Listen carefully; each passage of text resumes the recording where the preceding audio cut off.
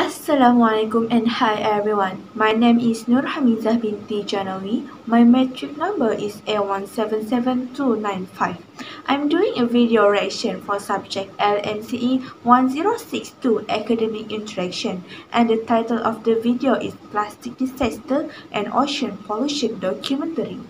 In this video, there are 6 speakers and they are Annika Ballen from Algalita Research, Nancy Schwartz from Heal the Bay, Christopher Nagel from Marine Mammal Care Center, Gilbert Castilian from Surfrider Foundation, Richard Omaki, a local surfer, and Kim Tukati, a local volunteer.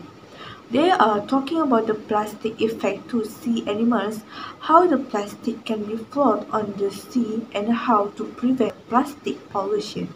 Based on the video I watched, the speaker named Annika Ballen said that ocean pollution gave bad impact to sea animals as they think plastic that floating in the ocean was food plastic and imitate their natural food sources.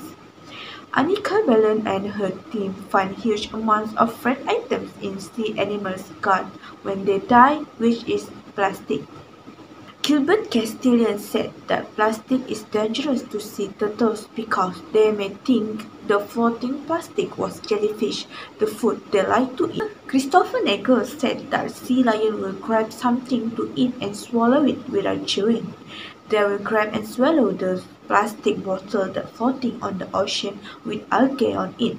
The speakers have found that leaving plastic packaging on the beaches is one of the sources of ocean pollution. I agree with this statement because sometimes there are a group of irresponsible people that leave their food plastic packaging on the beach after they have done their activities on beach. The other source of pollution is people's trash from 50 miles inland. I couldn't agree more with this statement because we not only see many trash on the beach but also on the roadside, and sometimes people didn't throw their trash into the trash bin correctly. Annika Ballen said the oceans are too big and it would take 100 years to be able to clean it up. So, the way to reduce this pollution is stop plastic entering the ocean be doing beach cleanup.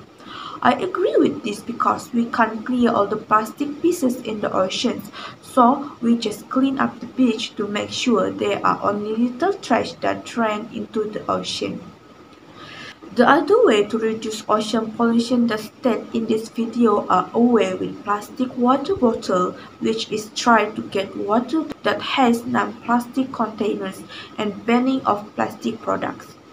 Based on the statement, in my opinion, why not government just use biodegradable plastic and charge a high price for a plastic bag instead of banning it, so that people will find another initiative to bring their grocery and they use plastic bottle. It can be reusable to make a new landscape instead of throw it. From this documentary, I stand up that plastic gave bad impact to marine life and caused extinctions to them. And we, as humans that have common sense, why not us be a responsible people that always keep our place clean? I have an experience on beach cleanup activity. I've joined a program to clean up the beach and I just found a lot of plastic packaging and plastic straw along the beach. I hope everyone will be a responsible people because to keep our place clean is not just a cleaning job, but it's our job together. Lastly, please take care of our sea and marine life and also keep the ocean and beach clean because God loves to the cleanliness. That's all from me. Thank you for watching.